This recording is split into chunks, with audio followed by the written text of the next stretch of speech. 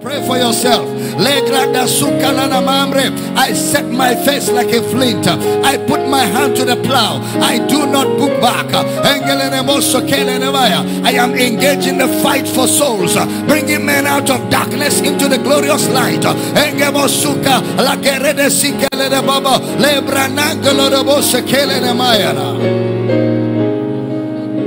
Praise you, Father.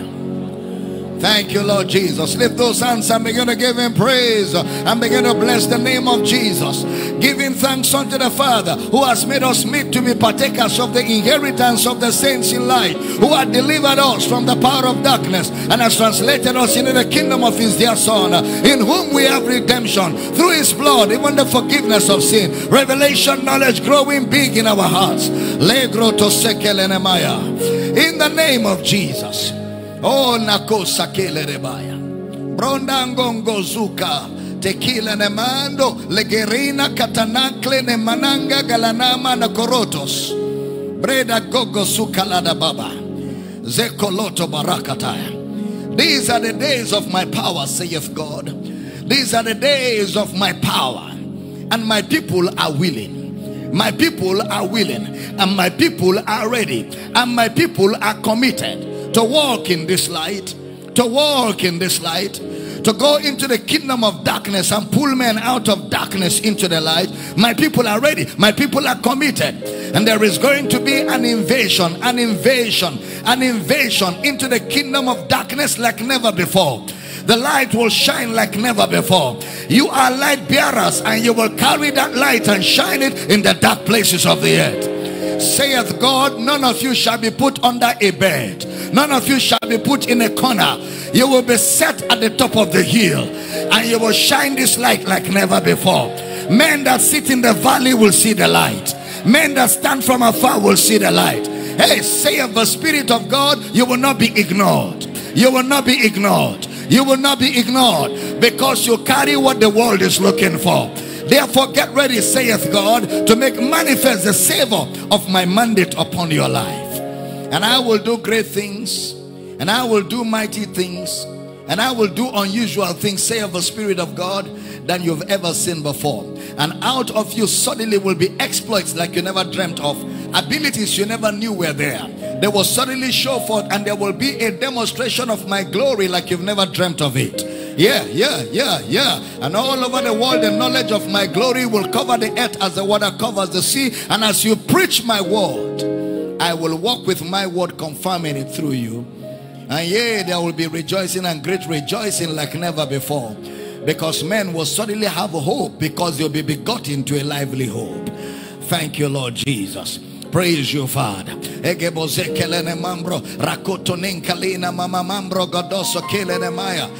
you, Father. Can you wave those hands and give him some praise in this place? Praise you, Father.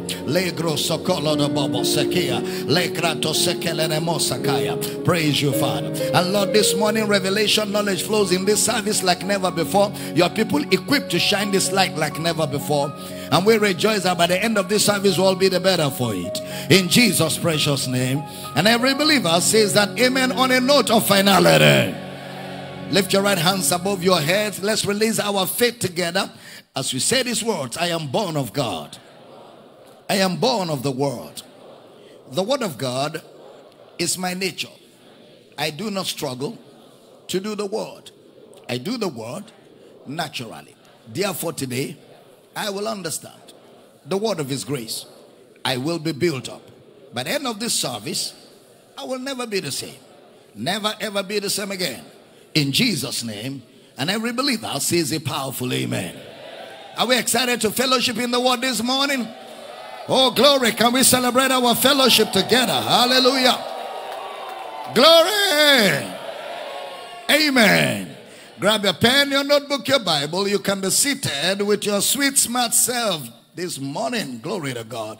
Well, I want to welcome everybody connected to this service by way of Kingdom Life Network, Facebook, YouTube, Twitter, Instagram.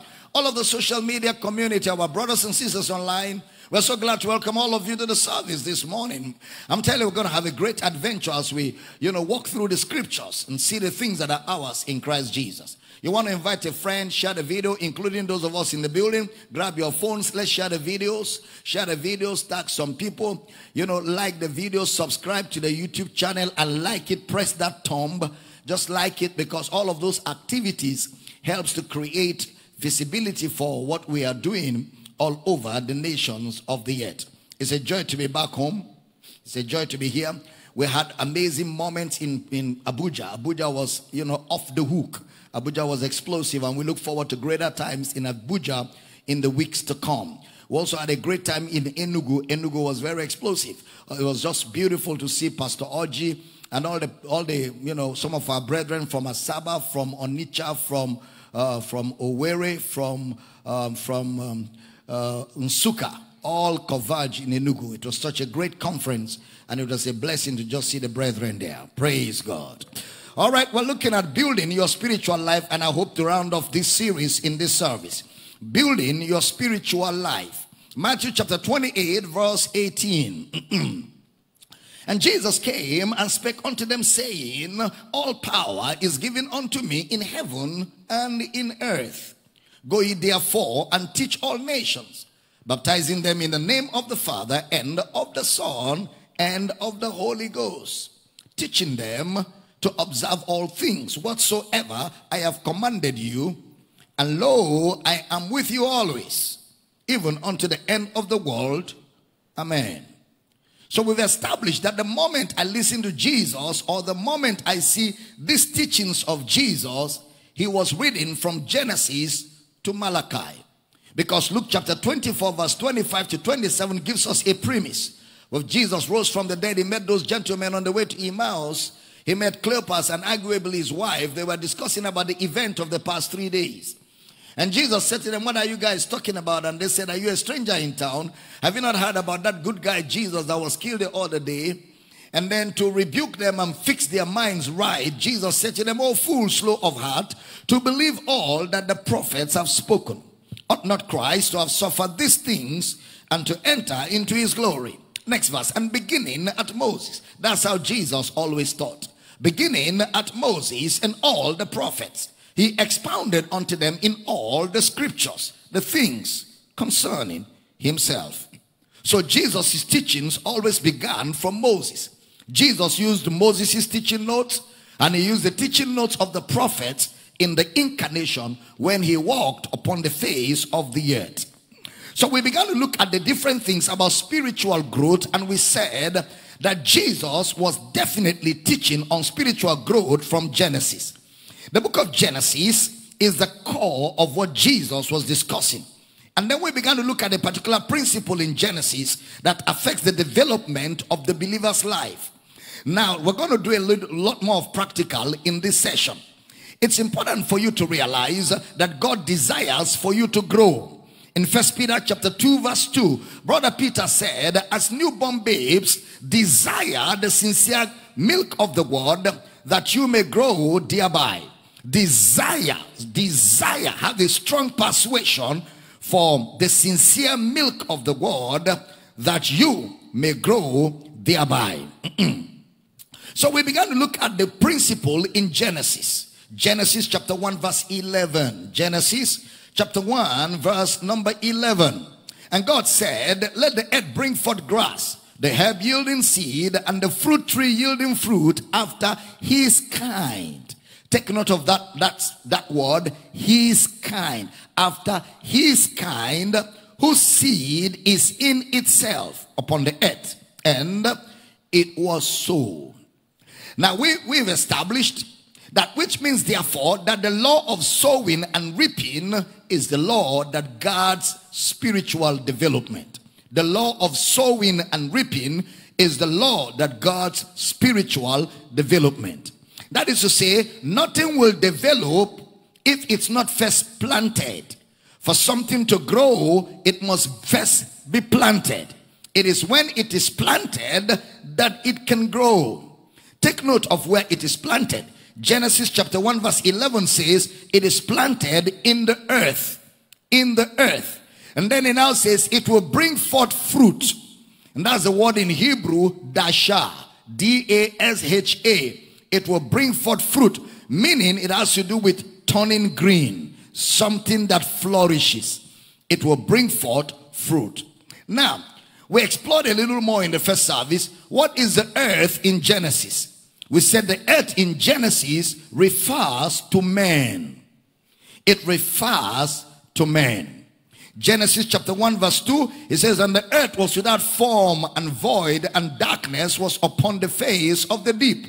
And the Spirit of God moved upon the face of the waters. The Spirit of God moved upon the face of the waters. The earth was without form and void, tohua bohua, nothing. That shows an unsaved world. And we also said it can be referred to a man that is not born again. Nothing. Darkness. And then God's solution to that darkness is God said, let there be light. Let there be light. So the solution to Genesis 1:2 will be Genesis 1:3. Darkness, without form, without void, and God's solution for a dark heart is light. So the earth he was dealing with in Genesis chapter 1 verse 11 is the earth with the Spirit of God, because by verse 11 he had already spoken light in verse 3. So is the earth that is with the light, is the earth that has the Spirit of God. It also means therefore that the seed that will bring forth after his kind is the seed of the Spirit of God.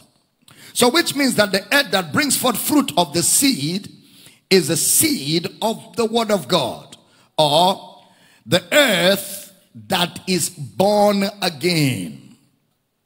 The earth that is born again. And this morning we saw that seed now became the seed of the serpent in Genesis 3 and the seed of the woman.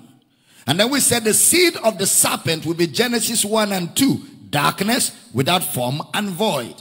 The seed of the woman will be Genesis 1 and 3. God said, let there be light. All right. And the light shines in the darkness, and the darkness comprehends it not. I'll encourage you to get the first services material. It will help you to get the picture, full picture of what we taught in the first service.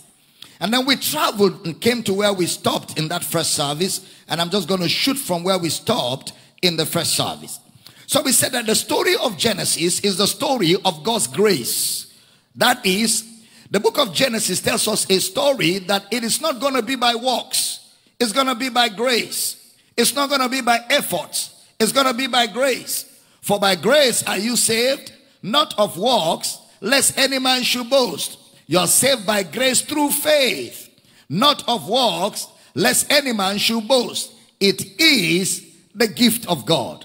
So we began to see that is why it will not be Cain, it will be Abel.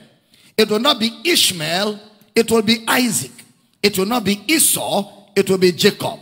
And we've established that the book of Genesis is a book of counter narratives. Counter narratives. All right? Light, darkness.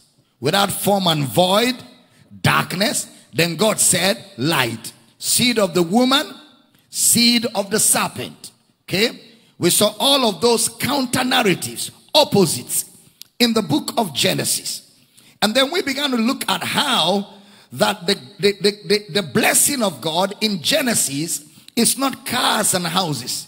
The blessing of God in Genesis will be the blessing of the office of ministry. The office of ministry. Look at Genesis chapter 27 verse number 33.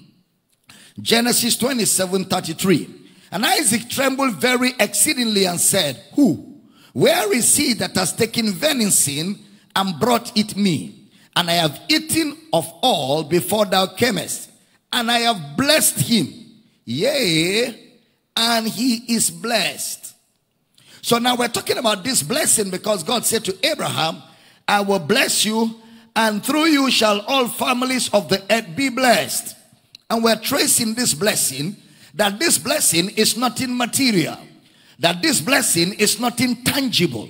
This blessing is intangible or immaterial.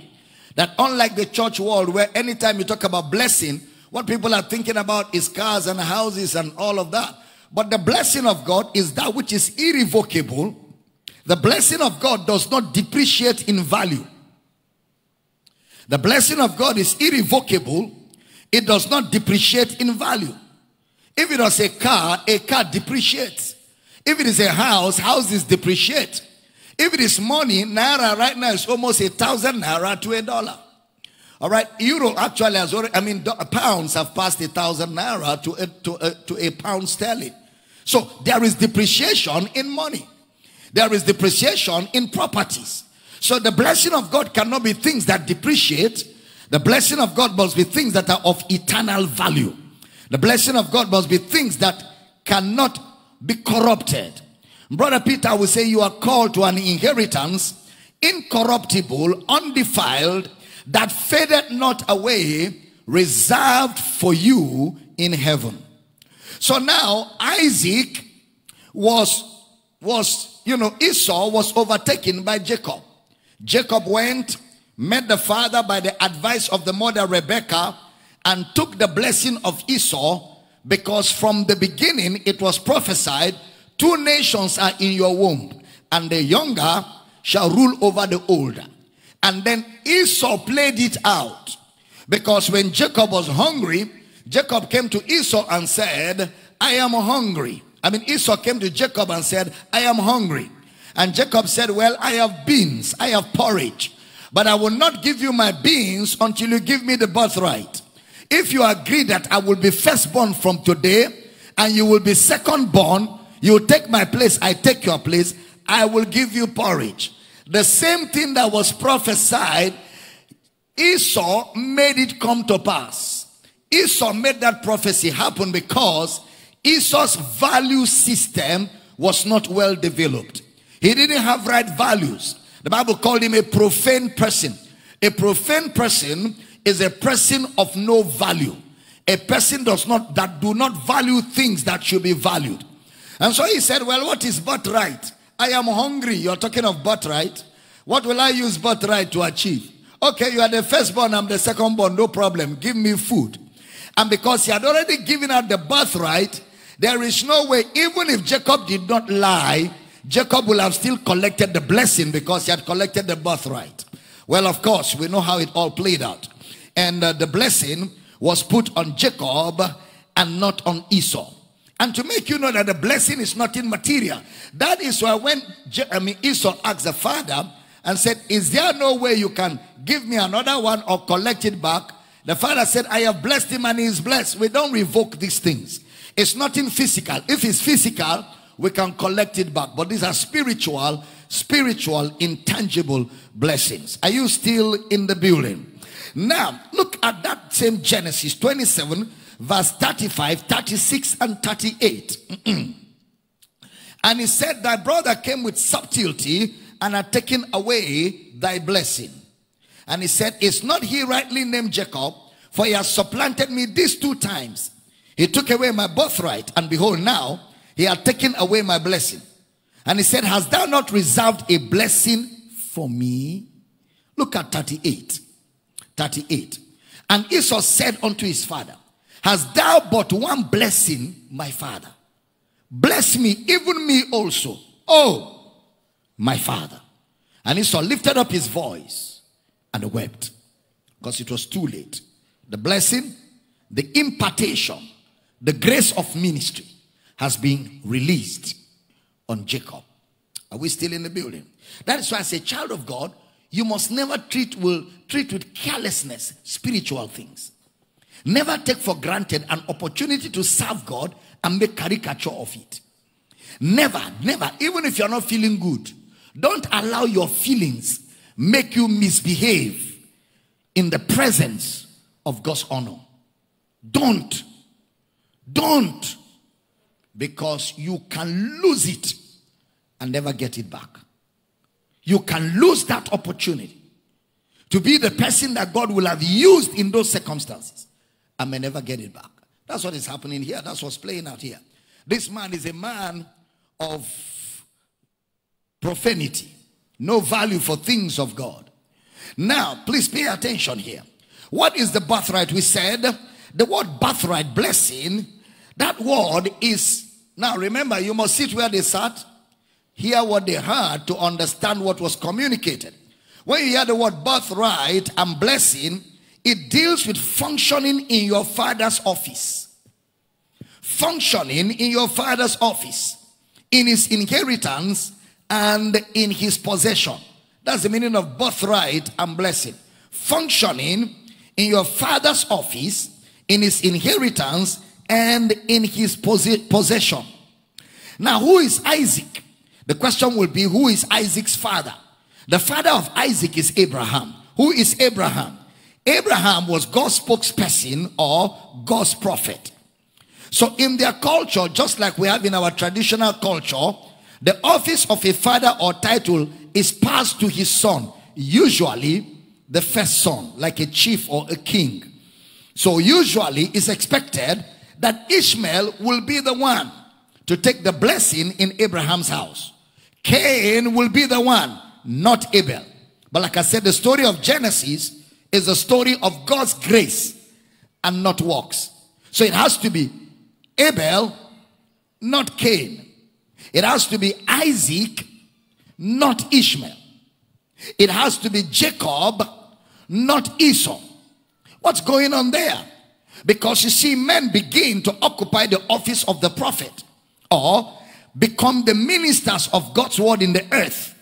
That is the birthright. To answer the call of God to ministry is to receive the birthright of Jesus. Naturally, it should fall to Esau. But that's not how it works. It works by grace. By grace. Not by strength. Not by rights. So it falls on Jacob, not Esau. Now, you know, like I said in the first service, people have thought it was about money, but this is not money. We are talking about spiritual realities here. We are talking about the real deal. Can somebody shout hallelujah? You know, this guy was the one who went, this guy Esau was the one who went and married from where he was asked not to marry. Because he didn't care about spiritual things. So the blessing there refers to that office. The office of preaching the gospel. The office that God gave Abraham, that Abraham is blessed to be a blessing until all the families of the earth are blessed. Look at Genesis 28 verse 4. Genesis chapter 28 verse number 4. And give the blessing of Abraham to thee and to thy seed with thee, that thou mayest inherit the land wherein thou art a stranger, which God gave unto Abraham. Which God gave unto Abraham. So is the blessing of Abraham that same blessing. Take these scriptures down for further study at home. Genesis 33:11. Genesis 33:11. Genesis 39 verse 5. Genesis 39 verse 5. Look at Genesis 49:25. Give me that one. Genesis 49:25. Even by the God of thy father, who shall help thee? And by the Almighty, who shall bless thee with blessings of heaven above, blessings of the deep that lieth under, blessings of the breast and of the womb. Next verse. The blessings of thy father have prevailed above the blessings of my progenitors, unto the uttermost bound of the everlasting hills. They shall be on the head of Joseph, and on the crown of the head of him that was separated from his brethren. The blessing that was passed to Joseph, talking to Joseph. He is blessing Joseph like Joseph is the firstborn. Reuben ought to be the firstborn. Reuben ought to be the one to get this blessing. But don't forget, the story of Genesis is the story of grace and not works. Reuben ought to be the firstborn, because look at it. That same Genesis 49 verse 4. Genesis 49 verse number 4. Unstable as water, thou shalt not excel. Look at verse 3 so you know who he's talking to. Genesis 49:3. Reuben, thou art my firstborn, my might, the beginning of my strength, the excellency of dignity, and the excellency of power. Next verse. But as unstable as water, thou shalt not excel. Because thou wentest up to thy father's bed, then defilest thou it. He went up to my couch. You can't do this job, Reuben. Reuben, you have defiled and disqualified yourself from this job. You cannot. This is a spiritual tax. So it is given to Joseph. Look at that Genesis chapter 49 verse 26. Please pay attention. Genesis 49 verse 26. The blessings of thy father have prevailed above the blessings of my progenitors, unto the uttermost bound of the everlasting hills. They shall be on the head of Joseph, and on the crown of the head of him that was separate from his brethren. 27. Benjamin shall ravin as a wolf. In the morning he shall devour the prey, and at night he shall divide the spoil. 28. Verse 28. All these are the 12 tribes of Israel. And this is it that their father spake unto them and blessed them. So the speaking was via a message. He spoke unto them and blessed them. Put it up. And blessed them. Everyone according to his blessing, he blessed them.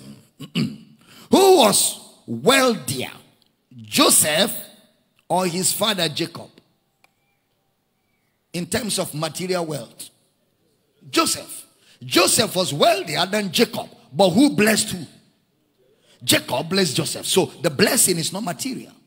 Because if the blessings were material, Joseph should bless Jacob.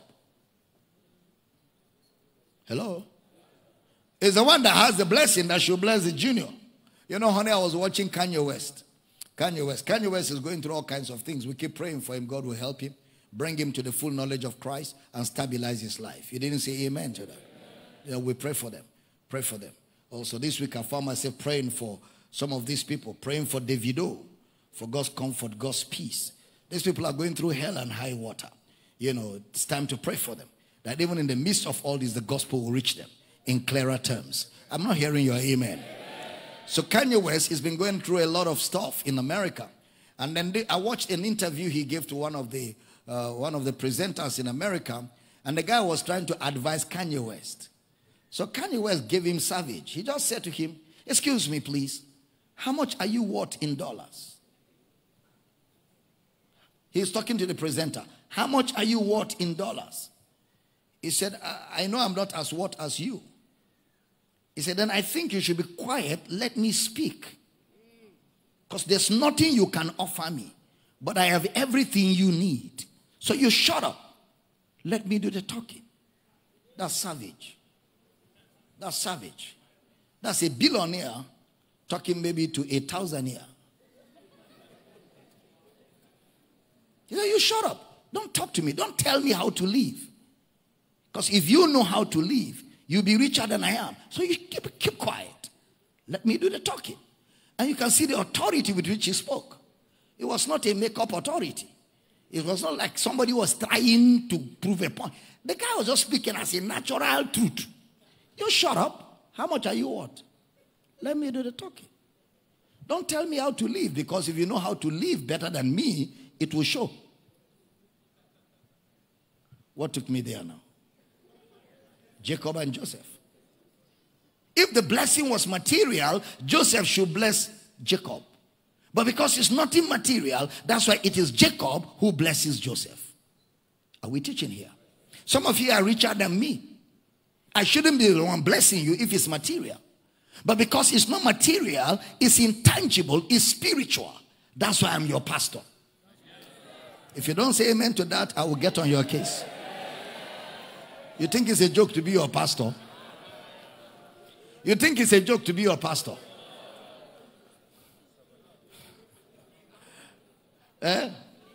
Neighbor? Praise God. I said praise God. In fact, it was Joseph who bailed out Jacob. You remember during the famine? Which means the blessing is a spiritual impartation and ordination. So it's not money at all. In Hebrews chapter 11 verse 20. Hebrews chapter 11 verse number 20. By faith, Isaac blessed Jacob and Esau concerning things to come. When Hebrews 11 says things to come, that is the Messiah's coming. The coming of the Messiah. Concerning things to come. So here we have people who ought to function for God's grace. Which means the blessing to be a blessing, therefore, is to function in the grace of God for ministry. Blessed to be a blessing means to function in the grace of God for ministry. Blessed to be a blessing. To function in an office. What is the function to be? It's to multiply in the earth. Not to multiply children, but to multiply the seed of God. To multiply the seed of God. That is in the blessedness of Abraham. To multiply the seed of God that is in the blessedness of Abraham. Genesis 17, 16 and 19. Give me that. Genesis chapter 17 verse 16 and 19. And I will bless her and give thee a son also of her. Yea, I will bless her, and she shall be a mother of nations. Kings of people shall be of her. Give me verse 19. And God said, Sarah thy wife shall bear thee a son indeed, and thou shalt call his name Isaac. Is it Isaac or Isaac? And I will establish my covenant with him for an everlasting covenant, and with his seed after him. So can you see, Abraham is blessed to be a blessing, but the blessing will find expression through Isaac, and from Isaac there will be a multiplication. Are we teaching here? So it's not just bearing children biologically, it's the preaching of the gospel and bringing men to the saving knowledge of Jesus Christ. Look at also Genesis 22 verse 17. Genesis 22 verse 17. That in blessing I will bless thee. In multiplying I will multiply thy seed as the stars of the heaven, and as the land which is upon, as the sand which is upon the seashore. And thy seed shall possess the gates of his enemies. He's referring here to the blessedness of the discipleship of the nations. The blessedness of the discipleship of the nations. God has mandated us to disciple nations. Raise people in nations that will preach the gospel and shine the light of God. Raise people in different nations all over the world through the preaching of the gospel, the salvation of the whole earth.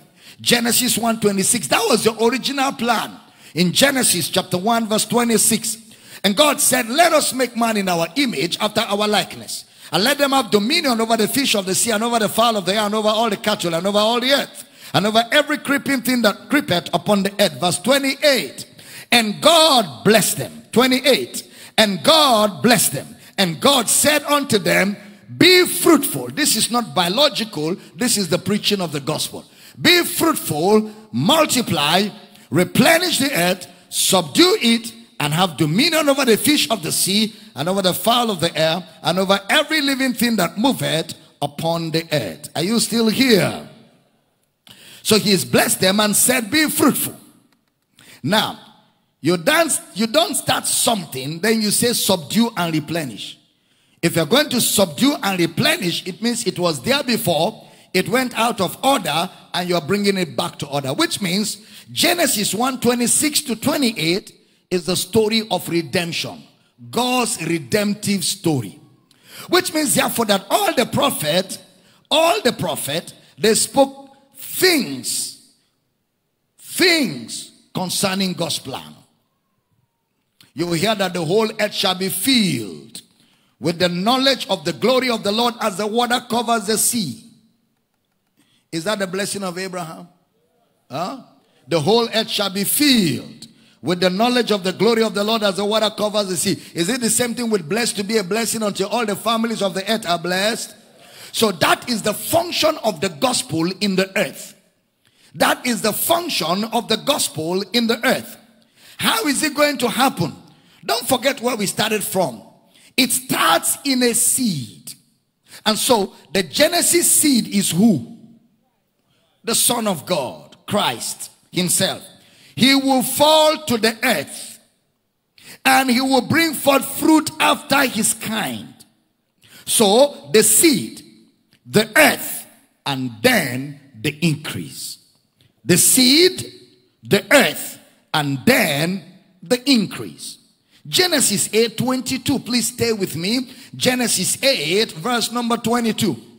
While the earth remaineth, seed time and harvest, and cold and heat, and summer and winter, and day and night shall not cease. We look at that in this series, seed time and harvest. So which means for us to cover the earth, which is God's plan. What is the blessing of Abraham?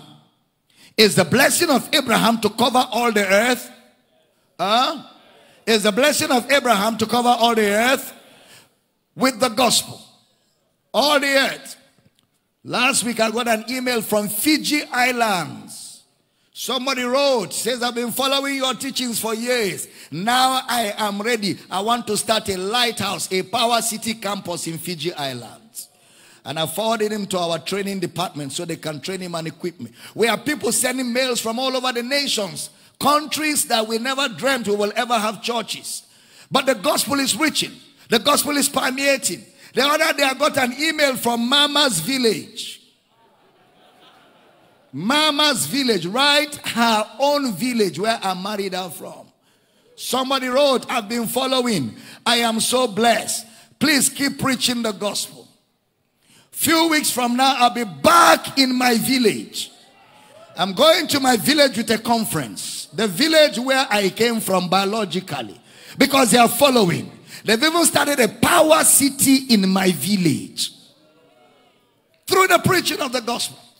So God is not only using us to bless people from other places. He is also raising people right from where we came biologically to preach this same gospel. Somebody is not shouting amen here.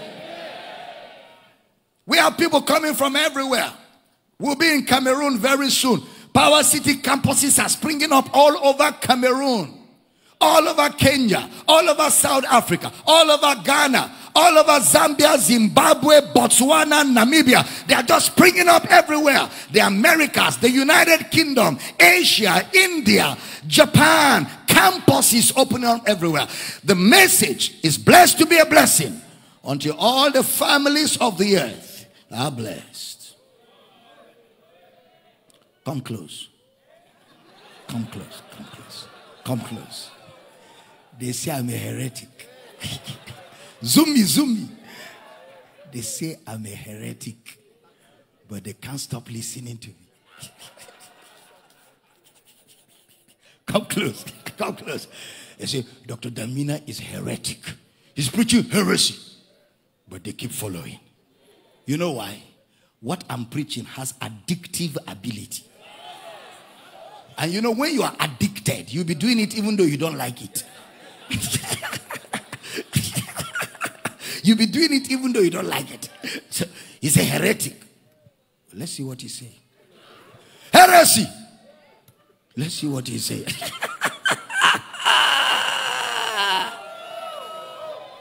Glory!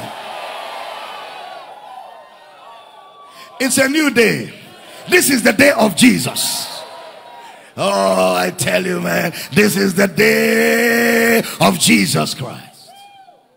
And we preach him from nation to nation, from continent to continent, because the birthright and the blessing is blessed to be a blessing until all the families of the earth be blessed. I didn't hear a powerful amen. I'm not hearing that amen at all. Yesterday, Pastor Praise called me last night when I got back home, and he says, Papa, come close. I didn't know that Pastor Praise was watching.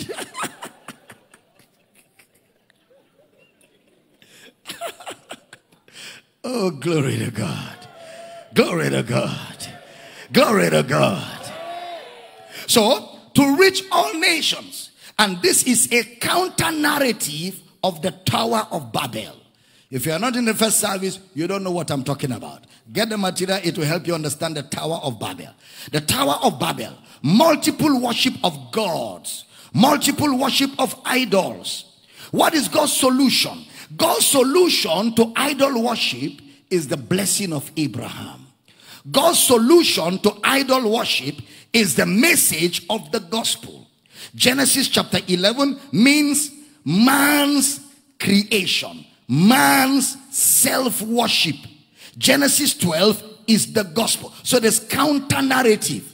Genesis 11, idol worship, the Tower of Babel. Genesis 12, the call of God to preach the gospel until all nations are blessed. So the gospel therefore will unify.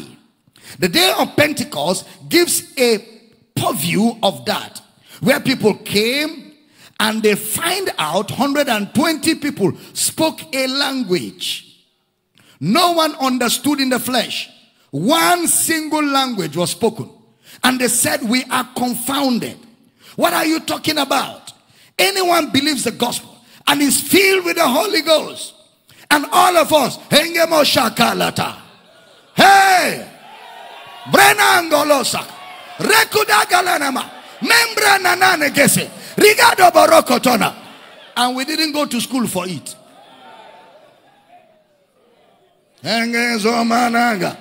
One language, one spirit, one God, not multiple gods, one God, the Father of our Lord Jesus Christ. So, counter narrative, the Tower of Babel came together in mixture of worship of God. Genesis 11. Then Genesis 12, God brought out his own unity. Unity through the gospel that brings the same spirit and the same language. Am I teaching good? Yeah. Same spirit, one language, preaching the gospel of Christ. So, for God's will to come to pass, the seed must be planted. How is this going to happen? We have explained that in Psalm 78 verse 2, he says, I will speak to them. Psalm 78 verse 2, put it up quickly so that I quote it right. 78 verse 2. I will open my mouth in a parable. I will utter dark sayings of old. Parables and dark sayings. That is how the blessing will come. It will first come through parables and dark sayings. Matthew 13, 44.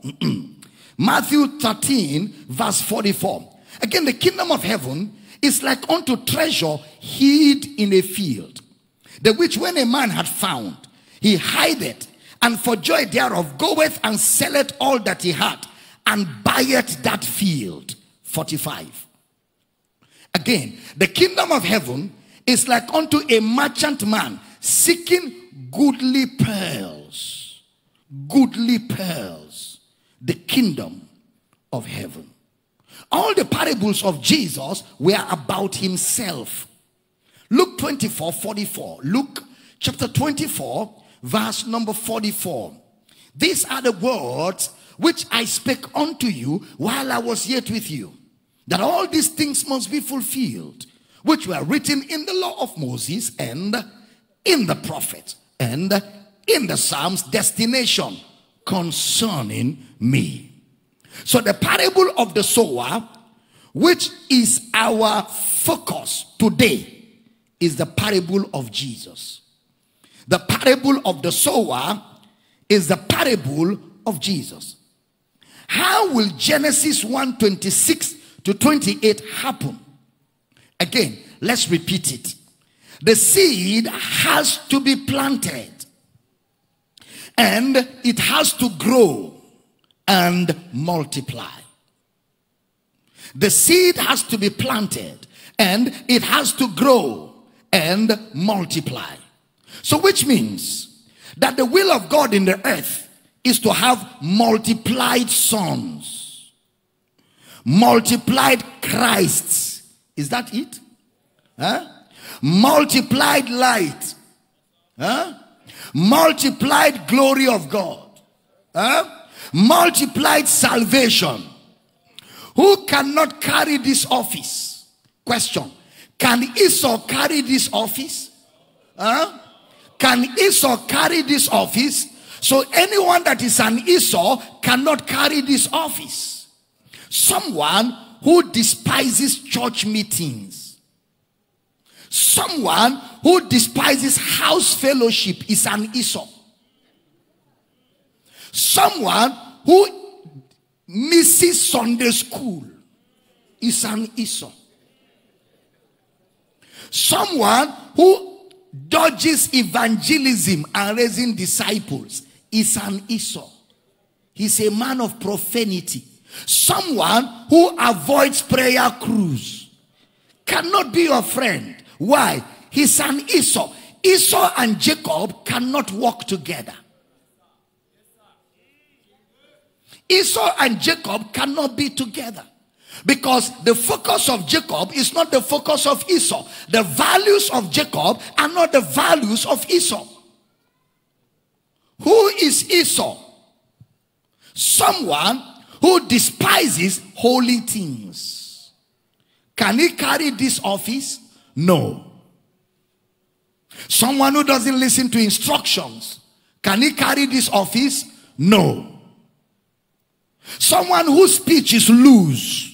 Can he carry this office? No. Someone who has no respect for holy things. Can he carry this office? No. So let's see. In the parable of the sower, we have 4 soils. Four soils. In the parable of the sower. So for God's will to come to pass in the earth, number 1, we need a seed. For God's will to come to pass in the earth, number 1, we need a seed. Number 2, we need the earth as well. In Matthew chapter 13, the first soil is wayside. The sower soweth, and some seed fell by the wayside. Another one fell on hard ground. Matthew 13 verse 5. Give me verse 5.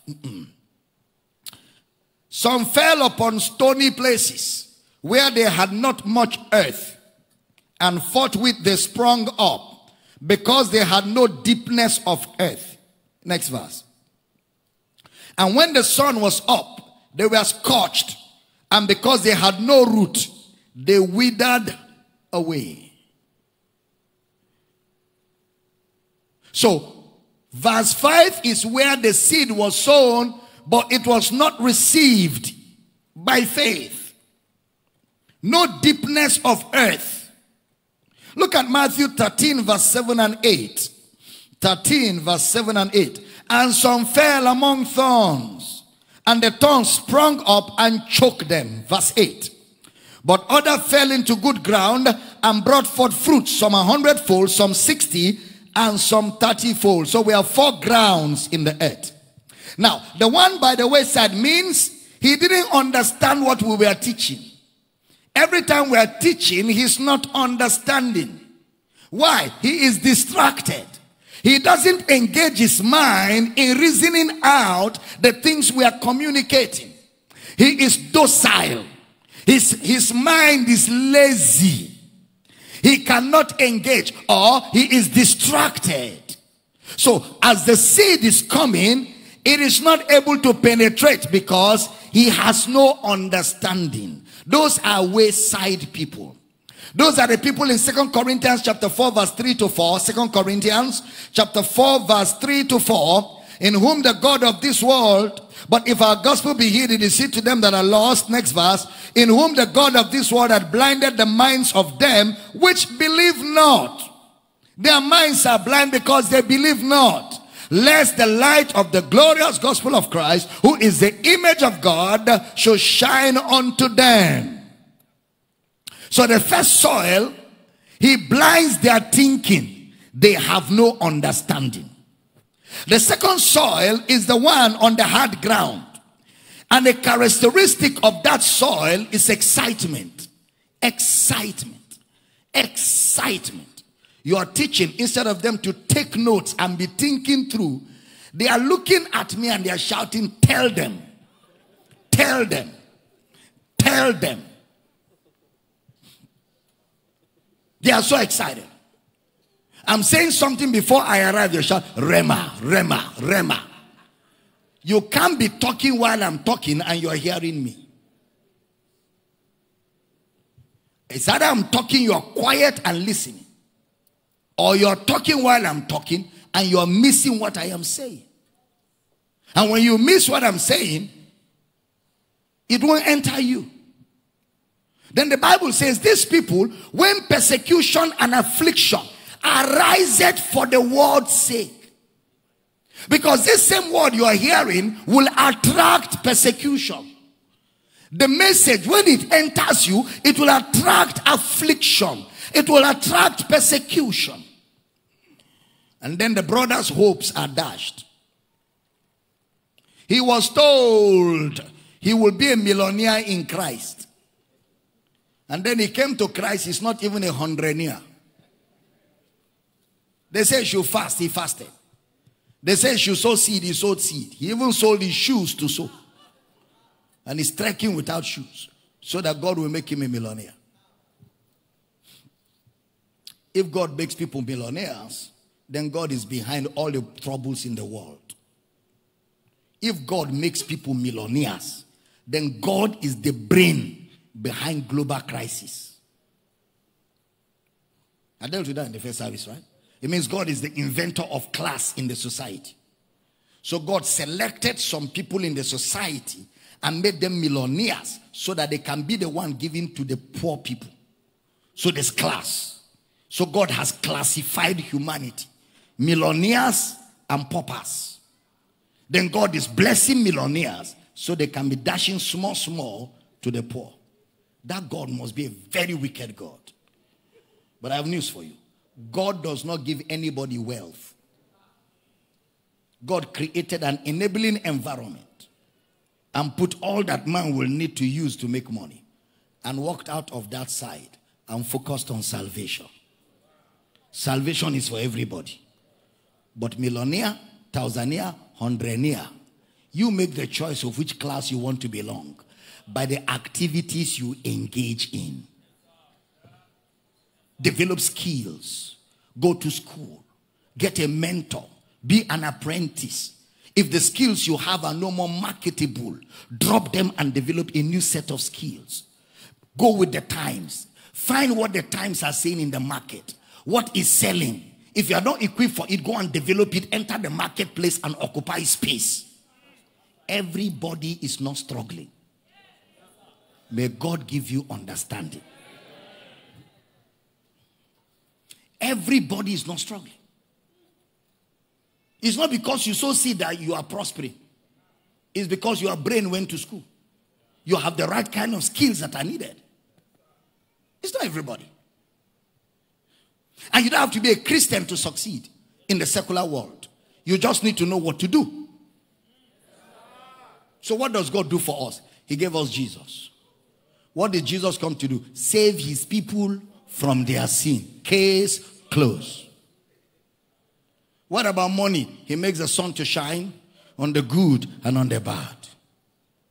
He gave us enabling environment. Picture it like this.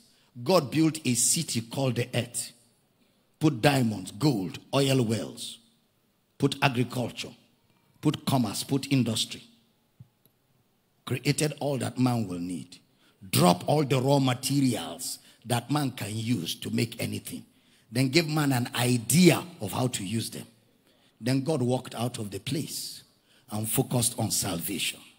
So you're born into this planet. It is now your responsibility to go and find out what to do and how to engage. Whether you're a Christian, a pagan, or an idol worshiper, is level playing ground. That's why you don't have to be in church to be rich. You don't have to know God to be rich. Why do you know God? You know God to be saved. You know God so that you and God can have a relationship where he can father you, where you have peace, you have eternity on your inside. I'm teaching good. If what I'm saying is annoying you, there is a spirit called greed living inside you. You need deliverance. You need what? Deliverance. Not deliverance. Deliverance is salvation. Deliverance is the one they will tell you to roll on the floor. Bring bottle of oil. Don't wear socks when coming. Pour salt on your head. And then take some cube of sugar and rub all over your leg. So that anywhere you enter, it will be sweeting you. And then you forget that ants will follow you. And ants will be chasing you wherever you go. Pour powder on your face. Take anointing oil, touch your eyebrows. It is called oil of favor. Somebody will slap you for coming to his office like a masquerade. Those native doctors on suit calling themselves pastors.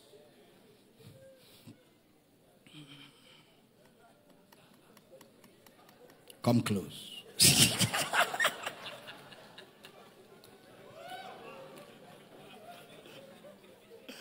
Glory! I heard you. Say, Papa likes trouble. Yes, I like trouble. Only people that like trouble can preach what I'm preaching.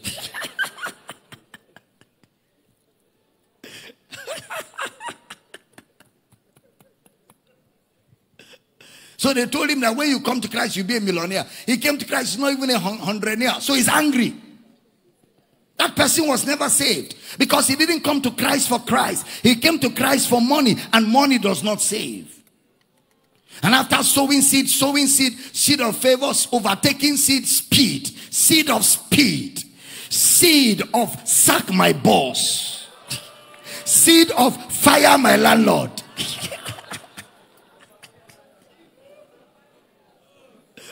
And nothing happened. Then he will start saying, Jesus is not the only way. The guy was not saved because the word of God did not have root in him. So when persecution begins to come for the word's sake, he's offended. Then there's a third guy in verse 22. He received the seed, but he received it among thorns. He had the word of God, but the cares of this world, the deceitfulness of riches, choke the word, and then he becomes unfruitful. They choke the word. In Mark chapter 4 verse 7, Mark chapter 4 verse 19, and Luke chapter 8 verse 14. I repeat, Mark chapter 4 verse 7, Mark chapter 4 verse 19, and Luke chapter 8 verse 14. They choke the word. The word choke is the Greek word sunfigo. S-U-N-P-N-I-G-O. Sunfigo. Sunfnego. It means to strangulate, to cause the word not to bear fruit, to choke, to strangulate. Now that word choke doesn't mean to die. It means to disallow the word, to stop the word from functioning, to make the word not function. Luke 8:42. Put it up for me. Luke chapter 8 verse 42. Are you still here? Luke 8. For he had one and only daughter about 12 years of age, and she lay a dying, but as he went, the people thronged him. It's not allowed to function. So he now says, because of that, it becomes unfruitful. The word unfruitful is the word akapos in the Greek. A-K-A-R-P-O-S. Akapos. A-K-A-R-P-O-S. Which means he is born again, but he's not bearing fruit. He is born again, but he's not winning souls. No evangelism. And what is God's blessing? Be fruitful and multiply. The word fruitful, does it mean have more businesses? What's the meaning of the word fruitful? Evangelize. Make disciples. Multiply the seed in the earth and bear fruit. You'll find that word used in 1 Corinthians 14:14. He said, my understanding is unfruitful. That is, my understanding is not bearing fruit. Ephesians 5:11. It is called unfruitful works of darkness. Unfruitful works of darkness. Titus 3:14. Titus, put it up, 3:14. And let ours also learn to maintain good works for necessary uses, that they be not unfruitful. 2 Peter 1:18. Last scripture for it. And this voice which came down from heaven we have heard when we were with him on the holy mount. So when he is unfruitful, why is he unfruitful? Deceitfulness of riches. Deceitfulness of riches. The lust of other things. There are some of you listening to me right now. That's why you have no fruit. You are in this church, but you cannot turn around and show me 2, 3, 4 people that you brought and have discipled and are doing well. You have no fruit. Why do you have no fruit? Because you are a victim of the deceitfulness of riches, the lust of other things. You're always pursuing money. You miss church services. You have an appointment. You have a business deal. You have an appointment. You have a business deal. You're just pursuing things. I have an appointment. I have a business deal. This is a house. Where is everything is so good for me? I am in the supermarket. I'm going to be sitting in the supermarket. You're chasing deceitfulness of riches. So because of that, it chokes the word of God you are hearing here. So you are not producing fruit. The deceitfulness of riches. You keep chasing money till you die.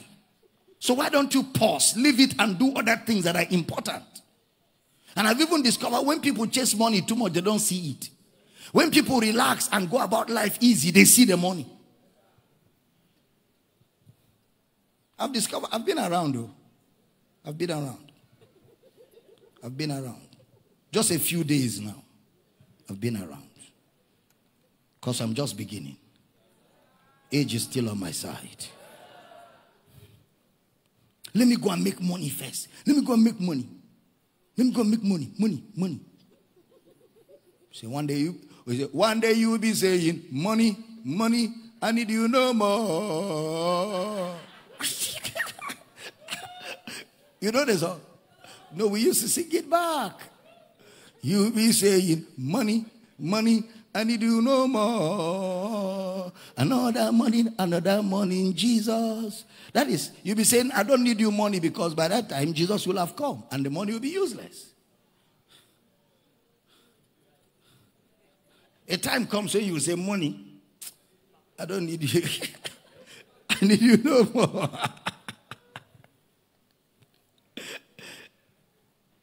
Some say, my business is my ministry. My business is my ministry. You are a product of bad pastoring. You know, some people say, my career is my ministry. My career is my ministry. Meanwhile, Abraham's career was not his ministry. When God called Abraham to a land he will show him, he already had a career. He had business. God didn't say that your business is the career. God said, come, leave that side to a place I will show you. Your career cannot be your ministry. Isaac had a career, but his career was not his ministry. Moses had a career, but his career was not his ministry. Luke was a medical doctor. He never called his doctoring his ministry. He had a ministry to serve the purpose of God. What of Paul? Paul was a tent maker. He never called his tent making ministry. He said, I count tent making and religion as dung. To pursue the call of God, it is a high calling in Christ Jesus. What about Aquila and Priscilla? They were tent makers. They never called their career their ministry. Your career is not your ministry. Your career is your desire. Your career is your desire. Your career is your choice. God didn't tell you, my son, go and read medical science. You just stood up and was attracted and fascinated by medical doctors as you were growing. And you desired to be a doctor. So when you went to the school, opportunity for doctoring appeared. You cashed in on it. Some of you grew up admiring lawyers, admiring drivers, admiring other professions. That driver that used to drive pickup and pass your father's house early in the morning. One day I will be like this driver. So as you grew, your pursuit was to be a driver. You went to driving school, your own is better. So of course, learned our own in their house. Your own, at least you went to school, you learned how to drive, they gave you a certificate. You have a certification as a certified driver. Don't laugh at you. Drivers, they get money. Some of you mechanic. You saw one mechanic that used to have a mechanic workshop near your father's house. Every time you will see them pack fine cars, and he will be the one carrying a screwdriver and opening fine cars. He said, I like this kind of work where you just see fine car and dismantle it. I will live my life dismantling and coupling cars. So today you have a mechanic workshop. That is not your ministry. That is your desire. Like some of you now are eyeing politics. You are liking politics. Okay? So that's your desire. Ministry is a rude interruption in the affairs of your life. Something you didn't plan, something you didn't desire. As you begin to grow in the knowledge of Christ, suddenly ministry comes alive. Honey, I was telling Pastor Matthew, I said to Pastor Matthew when we were in Enugu, I said, Pastor Matt, I'm sure 5, 6, 7, 8 years ago, you never dreamt you would be in this walk. He said, yes, Papa. I said, you were busy doing your own thing. And then he said to me, Papa, I'm telling you, I wonder why I answered that your phone call. Because I remember that day, I just called him and said, hey, Brother Matthew. He said, yes, Papa. We need to start a campus in Abuja. Because then he has started showing up. He came to the few meetings I did in Abuja, and I took note of him. He wasn't obvious, but I could tell there's something in this guy. I took note of him. We got his number, and we started discussing. I said, Pastor Matthew, we need to start a campus in Abuja. He went quiet. He said, yes, Papa. I said, all right, quickly. Get the details of everybody that's attended the conference. Call them. This is the date. Begin to mobilize. Tell them we're coming to launch the campus. Mama and I were in Abuja. Went to that hall that evening and saw the few people that came. All of them were on fire and delighted. And we launched Abuja campus. Today, the rest is history. Pastor Matthew is the one now going all over the world, training people, raising people, opening campuses, mobilizing. This is somebody that before didn't have time for ministry. He was a mammon chaser. He was just pursuing his money, making money, doing businesses, making money, doing businesses. Today, he's still doing business, but greater part of his time, he's with me all the time. Papa, how are we launching this campus? Papa, I'm training this group of people. Another group of people have come. We need to train them. We're going to this place. Now he's all over the world. He's hardly back at home. He's always traveling with me. That is how God interrupts people's lives. You're doing your own thing and God just steps in. My son, I need you here. So you downplay on this and pursue the plan of God. You don't close it down because you still need that money to do the work. Am I teaching good? Yeah, that's how God calls people. Many of you in this church right now, God has interrupted your lives. True or false? I'm not hearing you. Okay, I know those that are not answering. The interruption has not come. You are still pursuing money. If it doesn't come, it will come. That interruption will still come. Whether you say amen or not. Except you are not a member of this church. I can't be teaching you like this and you are not bringing fruit. That bringing fruit to the kingdom of God is ministry. God will always interrupt people. And may you not say no to God's interruption, because then your life will be meaningless. What brings meaning to your life is that interruption. When God interrupts your life has become very precious that God himself had to interrupt it. God has brought value to you. The interruption of God to your life is God bringing value and bringing relevance. Because now you start impacting. You start helping people. You start advancing the purpose of God. I didn't hear a powerful amen. So why are you not bearing fruit? Because of the deceitfulness of riches, lust and cares of this life. Let's go for evangelism. You say when? We say Saturday. Say, there are 3 weddings I'm attending. 3 weddings. Meanwhile, you're not the bridesmaid. You are not the groomsman. You are not the officiating minister. Neither are you the in-law or outlaw. You are just one of those that will eat rice. Saturday, at least, you will have nothing less than 6 plates of rice. It will cover your feeding for next week. So you go to the first wedding, you pick 1, 2, 3 plates. You have finished wedding. You go to the next one, you wait for eating time. If they are wasting time, you say, have they started reception here? Let me know when I should go there first before here. Then you gather the food, you go home and write on top. Monday meal, Tuesday meal, Wednesday meal.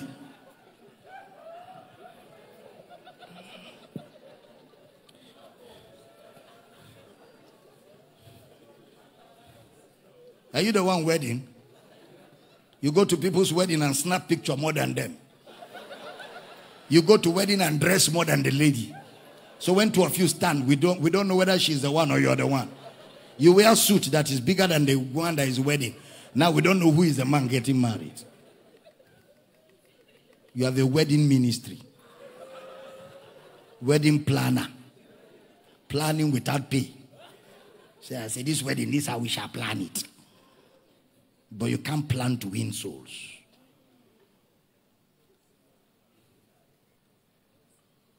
You're not the one growing. You have choked yourself with personal desires, riches of this world. The seed of God is in you because you're born again. And you know the seed of God is in you. You are born of God. You must be fruitful. You are blessed, but you are walking in the curse. You are blessed, but you are walking in the curse. Why are you walking in the curse? Because you refuse for God to interrupt your life. You refuse for God to take a good part of your life and use it for his glory. What is the cause? The cause is that unfruitfulness.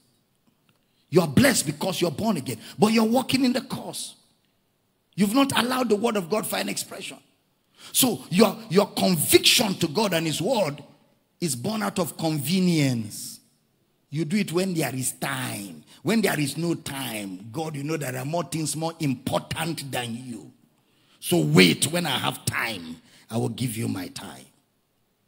Many times people are only active because there is no lust of this world yet. Many don't even know what to use their time for. They can create time, but they have no honor for God. And they have no honor for the things of God. I'm saying, you know that our church, Kai, there are so many services in that our church. Huh? How many services do we have a week in this church? 2 services, and only on Sundays. Listen, you have 168 hours, 168 hours in a week. 168 hours in a week. You have 168 hours in a week. Church service, maybe 6 hours on Sunday. First service and second service. For the man that attends 2 services. If it's just 1 service, you only have 3 hours. Prayer cruise, 3 hours. That's 6 hours. Let's say you attended house service, house church. Max 3 hours. That's 9 hours. Let's say you engage in follow-up and evangelism. 3 hours. That's 12 hours. Remove 12 hours from 168 hours. And you are still grudging. Your greed does not have part 2. You have 168 hours in a week. When you fully attend all we do in this church, it's only 12 hours in a week. And you are still grudging. 168 hours. You only gave God 12.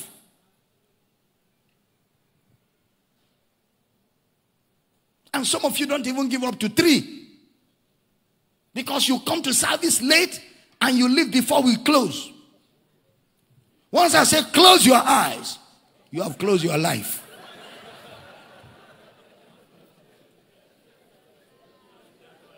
Teach us to number our days, that we may apply our hearts unto wisdom.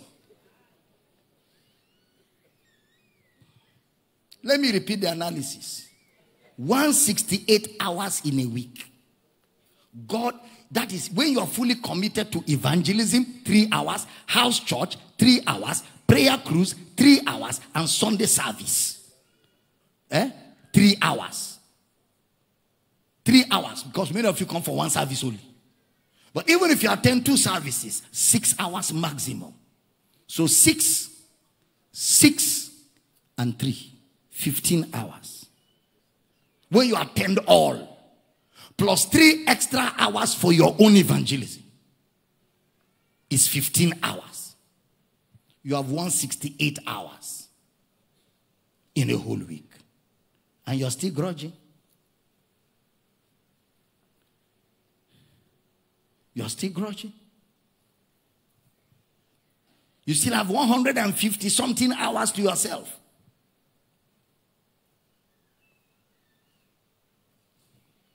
The lust of this world. It will choke the word, and you're not bringing forth fruit.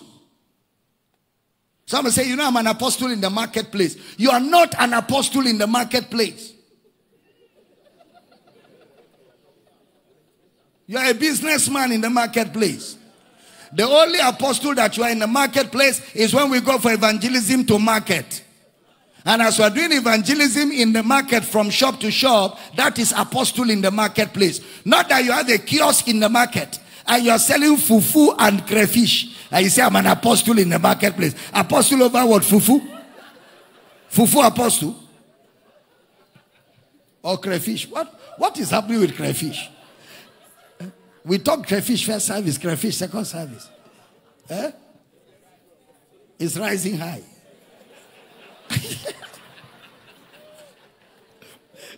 These power voices people are not normal. What is doing you people? I go to Abuja, they are very abnormal in power voices. I come home where I should have peace. You people refuse to give me peace here. So crayfish is rising high. Are you serious? Oh my goodness. What about Umfi?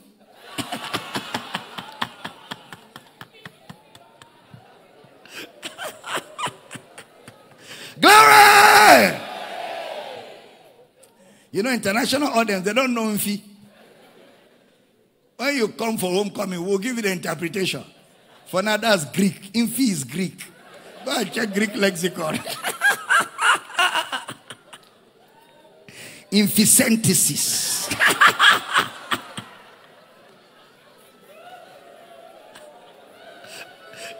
Is this power voices are causing all this wahala? Please don't talk again.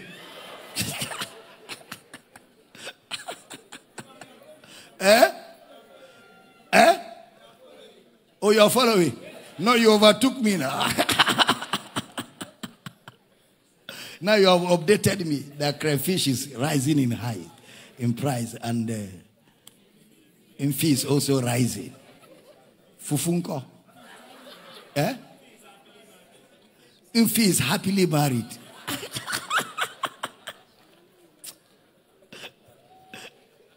You see these people? I tell you, these guys, praise God. You are not an apostle in the marketplace. Some say, I'm an apostle in the office. You wear a suit and you are analyzing business and you say you're an apostle. Apostle means you are preaching the gospel. You're preaching the gospel. How do I grow? Number one is to sow the seed. Sow the seed. The seed is Christ. So which means spiritual growth is to multiply Christ through me. Spiritual growth is the multiplication of Christ through me.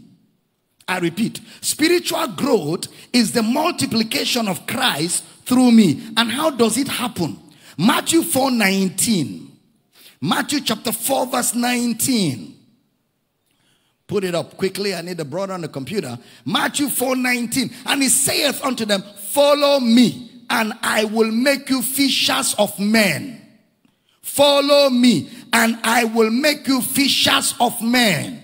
Mark 1:17. Look at what it says in Mark chapter 1 verse 17.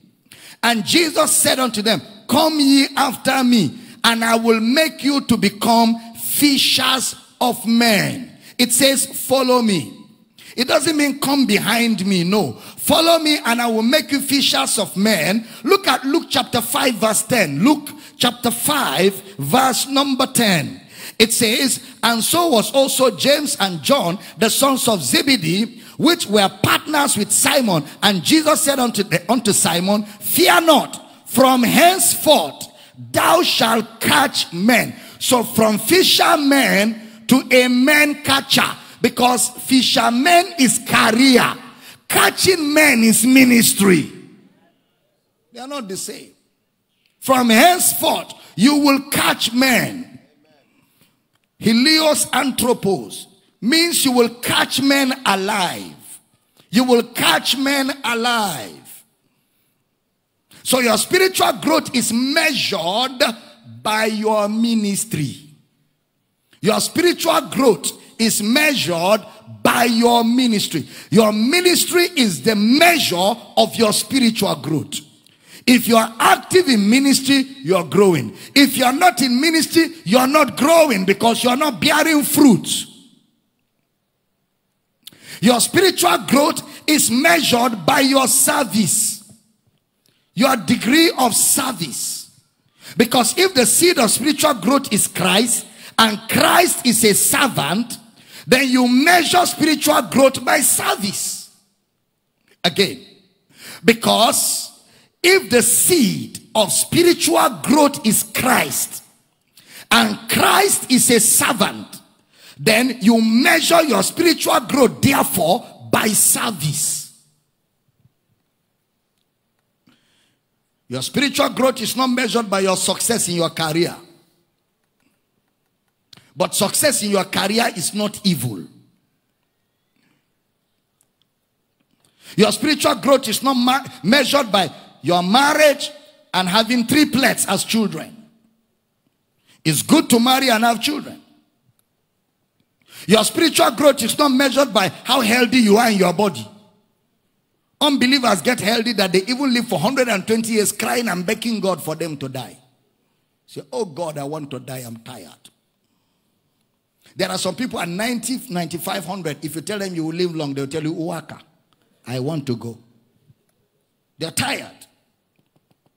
So it's a good thing, but it's not spiritual growth. Your spiritual growth is how much of Jesus we are seeing in your life. How much of Jesus? Let's answer a few questions as we gradually close this series.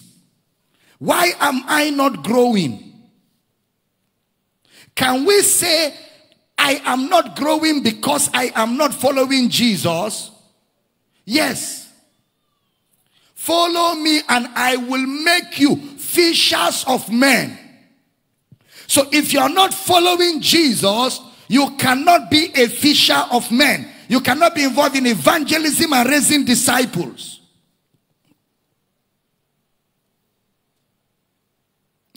I'm not growing because I'm not allowing the seed of the word of God to grow. Question.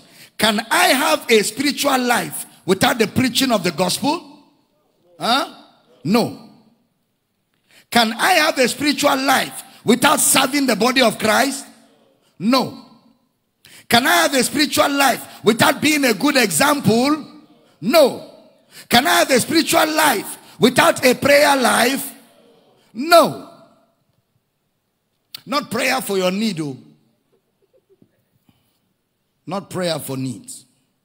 Not once did we see Jesus pray for his own needs. Not once. Some people pray a lot, but we know the focus of their prayer. Fall and die. Your prayers are very wicked. And God doesn't answer such prayers because God only answers prayers that are a reflection of his character. Some people only want to hear the voice of God when it comes to marital issues. Say, please, I want to know the will of God. They have never looked for the will of God before. Now they want to marry. I want to know the will of God. You start knowing the will of God from, why am I alive? That's where you start from.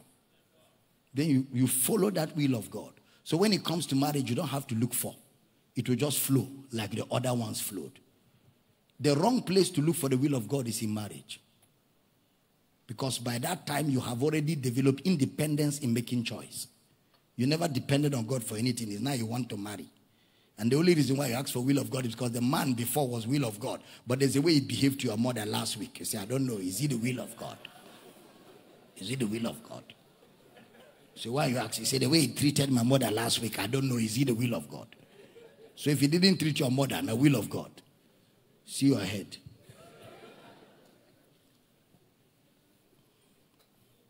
Why are you not developing? Because you're not following Jesus. Look at Luke chapter 9 verse 57. Teaching good. Luke 9:57. And it came to pass that as they went in the way, a certain man said unto him, Lord, I will follow thee whithersoever thou goest. The first test of spiritual growth is comfort.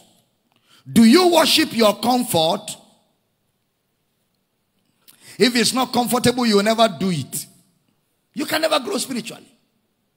Before Papa said church was 8 o'clock, I was even struggling with 8 o'clock. Now he has made it 7 o'clock. How shall I cope? How shall I cope? Well, you can join nightclub. Maybe you will cope with that one. Nightclub. Bugao. Maybe you will cope with that. Why all of you doing me like this? Come close, come close.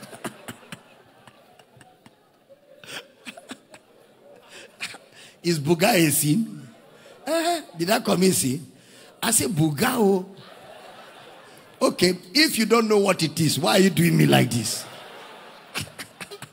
All of us are partners in crime. I don't want to be a mechanic. If you don't get it,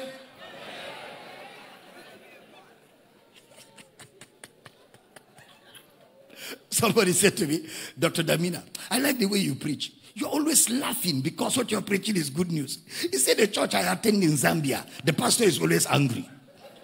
You must do it. If you don't do it, God will come for you.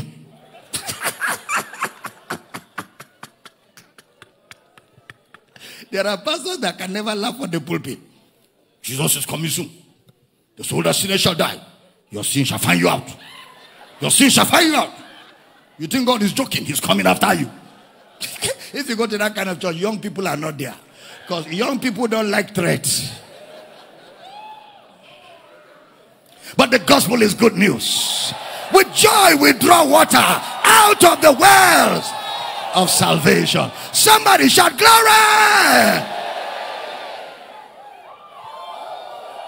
Amen. Are we happy? Okay, sit down. Let me finish this service so you don't push me longer than now. Do you worship your comfort?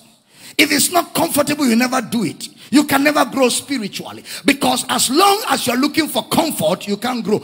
If you're going to grow, it will discomfort you. In fact, another name for growth is discomfort.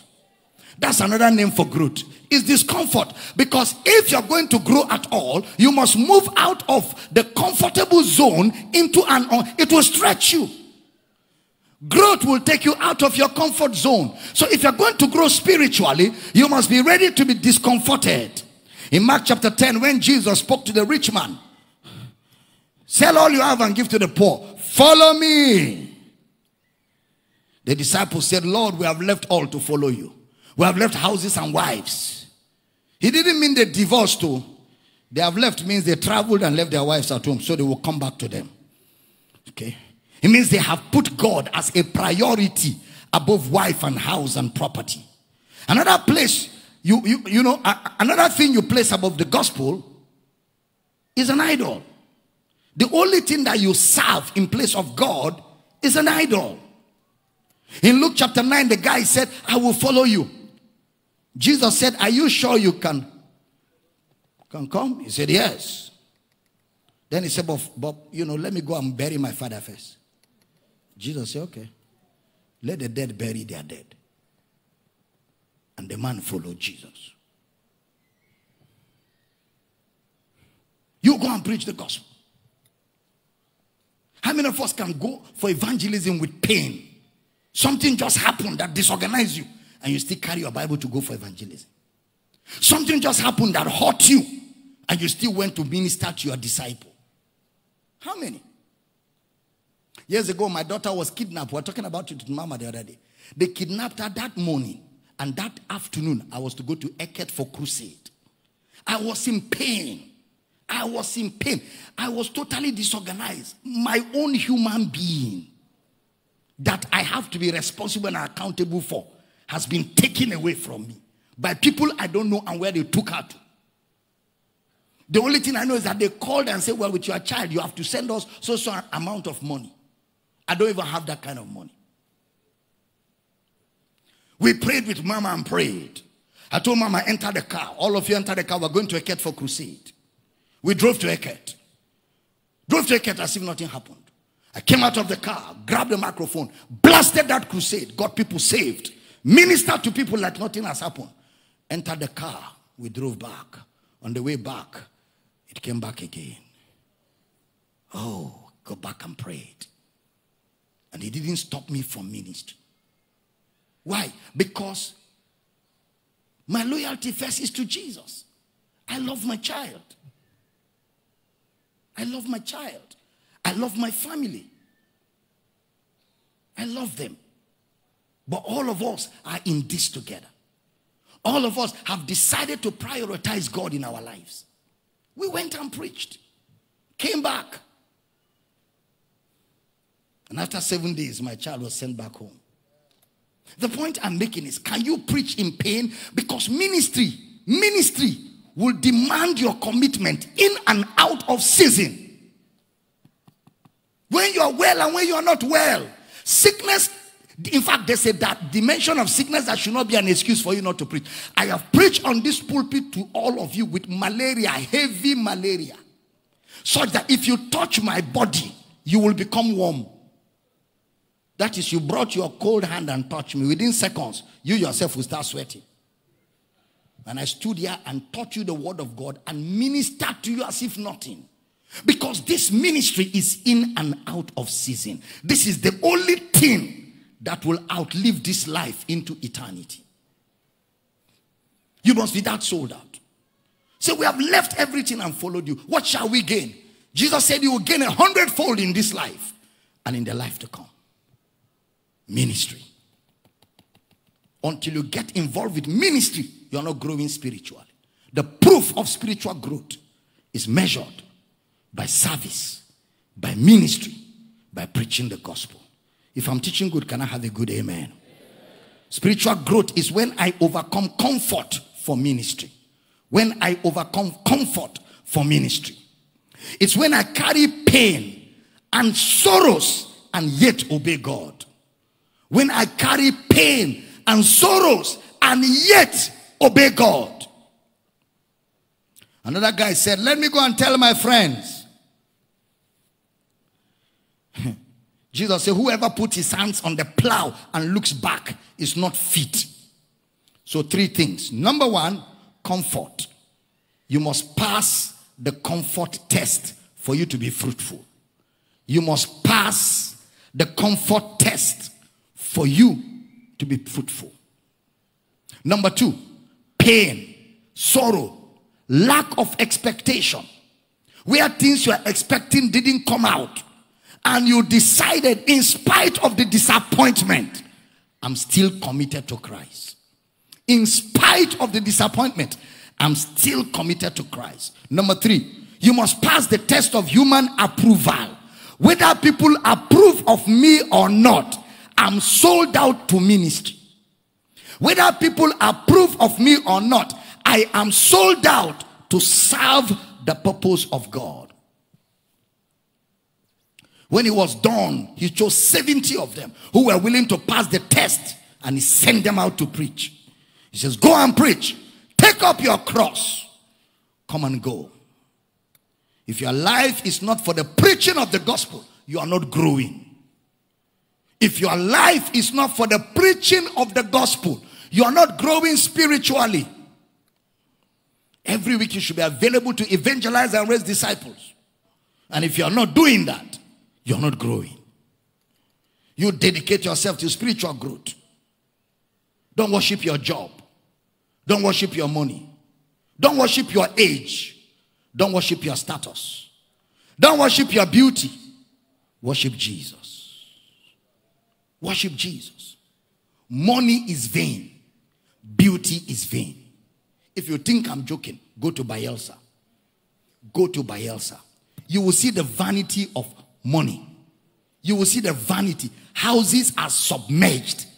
Businesses. In one day, water just came without notice. Everything destroyed in split seconds. That's the vanity of life. This life that people are, this life, the vanity of life. My office staff, Ernest in the office, his father died not long ago. Ernest went for the burial of the father. Just before the burial, he went to prepare with the family for the burial. He came back and came to my house very sober. He said, Papa, I'm back. I said, welcome. How did it go? He said, Baba, that thing you are preaching is the only thing that matters. I said, what happened? He said, when we got there, they took me to the mortuary to go and show me my father. They opened the door of the mortuary. See dead bodies lying scattered without value. Say, my father, I saw him on one of those tables, lifeless and helpless. He said, I stood there and I said, life. He said, I called my wife. I said, that thing Baba is preaching is the only thing that matters. Friends, all this gra,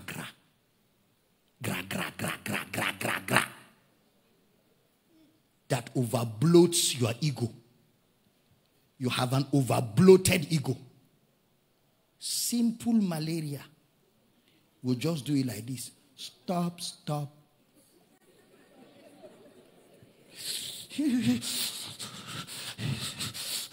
Please, bring that blanket. Bring that blanket. I thought you were all over the place. Just malaria. Not eternal disease. Malaria. That small quartem will hit. Boom! Malaria will say, ah! Is the thing that is in. Father, I don't want to die. Please, Father, I answered a call to ministry. As they shake like that, now you go to ministry. Yes, Lord, I will obey you. I will obey you. Just keep me alive, Father. I don't know whether it's from my mother's side or my father's side.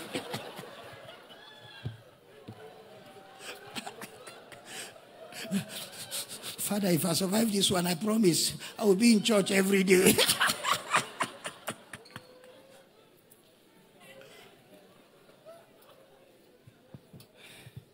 We're sold out. Glory to God. I say we are sold out. We preach this gospel in and out of season. Lift your right hand and say with me, I dedicate my life to serve the purpose of God all the days of my life. Stand on your feet. That's all I've got for you, man. What a service. Are you blessed in this service? Glory. Turn to your neighbor. Say, neighbor, if you are not preaching the gospel, you are not growing spiritually. The proof of spiritual growth is fruits, souls, disciples raised for the kingdom of God. I didn't hear a powerful amen.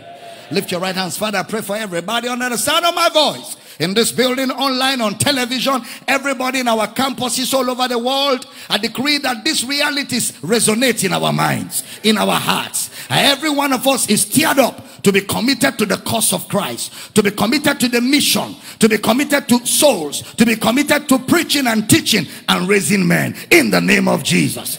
And we rejoice for the honor of Jesus put upon us to preach this gospel. We join Brother Paul to say necessity is laid on us and woe is us if we preach not the gospel. Father, we are committed to the cause. We are committed to this mandate. We are the blessing. We carry the blessing from nation to nation. We carry the blessing to our children's children, even the preaching of the gospel. And we decree that men that sit in darkness will see great light. Father, we give you praise. I pray that everyone under the sound of my voice, you are strengthened with might by the Spirit.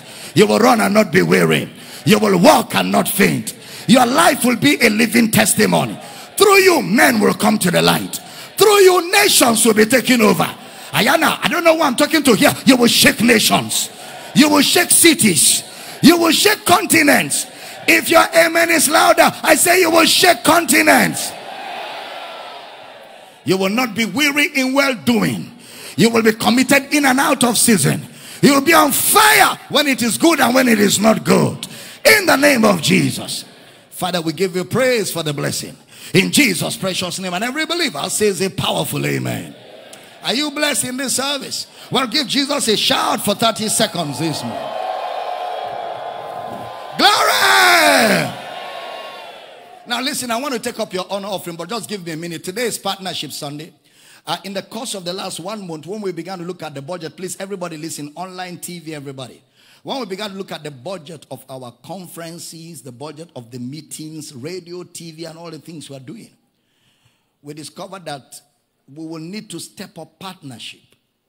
So, first of all, we're grateful for all the partners, and the partners are doing so well.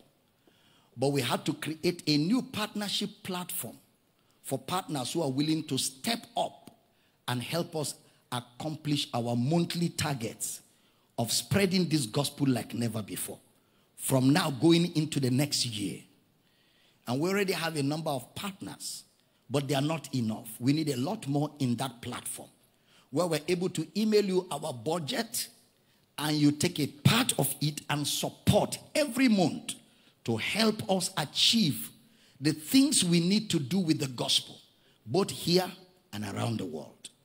All right, so if you are interested in being part of it, it is called the Abel Damina Partnership Initiative. I mean, this other partnership continues, but we want partnership at another level so we're able to do more for the kingdom. You know, the other day, we're looking at a lot of things we have to do. So many things. And it's costing a lot. So if you want to be a part of that partnership, the Abel Damina Partnership Initiative, to help us do more for the kingdom of God. Remember, it's only what you do for Christ that will last. Only what you do for the kingdom that has eternal value. Souls, lives, people that God died for. If you want to be a part of that initiative, you need to just shoot me a mail today. Dr. Abel Damina at yahoo.com. Just indicate Abel Damina Partnership Initiative. Then I will send you a detailed letter from me and all that you need to know so you can begin to partner with us at that level. But I want you to know that we thank all of you partners of this ministry who continually give every month to help us do the things we do all over the blue marble planet. I didn't hear a powerful amen. This is to make sure everybody online gets to know about the Abel Damina Partnership Initiative. But in the house here, if you want to be a part of it, we'll give you an opportunity before the service is over. But we're going to pray for all partners all over the world in the campuses in the next 1 minute for your partnership. And I want you to get out your honor offering. We'll give the honor offering, and then I'll pray for all partners around the world, and I'll pray for the honor offering. Grab your honor offering. Online community, the banking details are scrolling. And those of you following on TV, the banking details are scrolling. Those of you on radio, you can call our office phone lines and you'll be given the information if you want to join the Abel Damina Partnership Initiative. It's very, very important because we will do much more in the year to come. I didn't hear a powerful amen. Grab your honor offerings this morning. We want to give and rejoice as we honor Christ, the risen Lord. Lift up your honor offerings, Father. We give in faith and we rejoice that we always have an opportunity in this church to make a difference in lives all over the world. I want to pray for all the partners, especially those who are responding today to the Abel Damina Ministry Partnership Initiative, where we're able to do more for your kingdom. We're able to do deliberate, specific projects to carry out the mandate of being blessed, to be a blessing until all the families on the earth are blessed. Lord, I pray that each one indicated commitment to that platform. Grace abound towards all of them. And I pray for all partners of this ministry all over the world. People who partner with us every month in different dimensions to see to it that this vision keeps finding expression. We decree that you have sufficiency. We decree that you are kept by the power of God. We decree that you have ideas, concepts, and insights and opportunities to make more money. We decree that the evil one does not see you and does not touch you. You and your family are protected and preserved. We decree that in the name of Jesus, you have God's favor at work on your behalf. You too continues to grow in the knowledge of Christ. And above all, together, we cover the earth with the knowledge of the glory of the Lord. Father, we thank you for the partners of this ministry. And we rejoice for victory for each one of them in the name of Jesus. And as we give our honor offering, we rejoice that our honor offering is a sweet smell before you today in Jesus' precious name. And every believer says a powerful amen. Glory! Anywhere on the pulpit, you drop your offerings as we honor Christ, the risen Lord. Hit the music. Let's do it as we give this morning. Glory.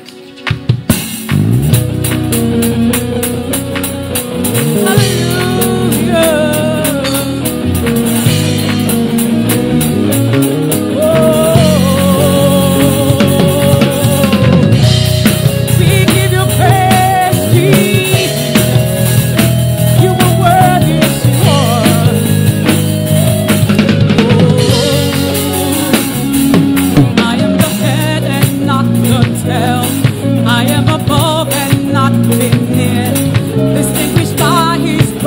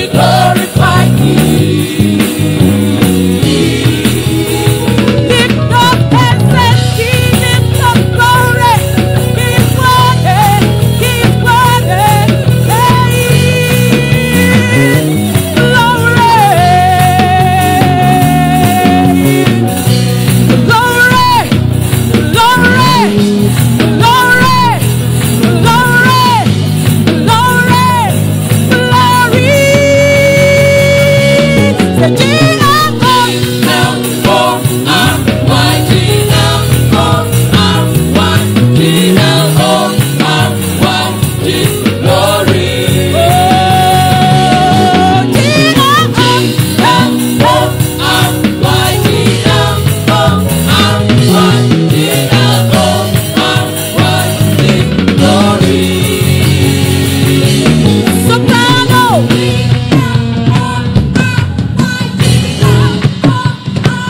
like that.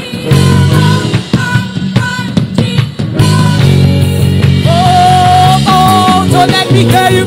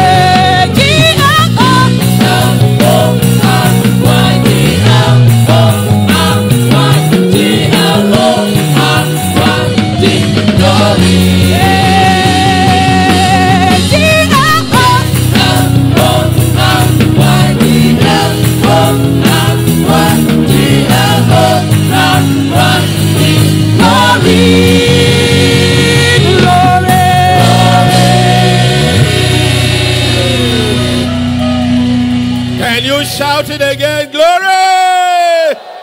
Glory! Glory! Amen. Amen. Kingdom investments and worship offering for this service, please, I'd like you to bring out yours. We are giving the two at the same time. Kingdom investment, worship offering. Hallelujah. Amen. Lift it up and thank God. Give him thanks for the privilege to give, the privilege to honor God with our giving, the privilege to make our contributions towards the preaching of the gospel, making Jesus known all over the earth. Lord, we thank you for the opportunity one more time. We are persuaded, we are committed, we are sold out. The Bible says we ought not to be weary in well-doing. We thank you, Father, for the privilege and the honor, and we thank you for the grace that we stay on good works. Thank you for this opportunity. As we give with delight. We give you humility. We give in faith. And we give knowing that the kingdom of God will continue to expand. The glory is yours, and we thank you for the blessing. In Jesus' name. Let the believer say amen. As you come forward, kingdom investments in the basket and your worship offering right here. Hallelujah.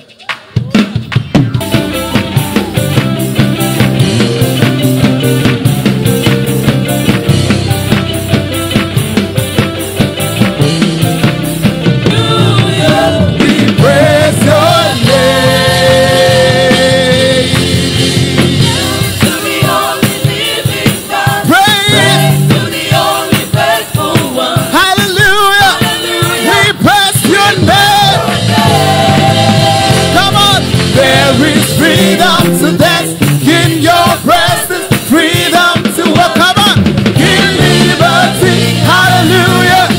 We praise your name.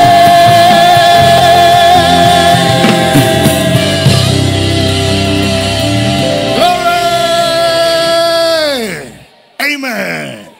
Please, you can be seated with your sweet, happy self.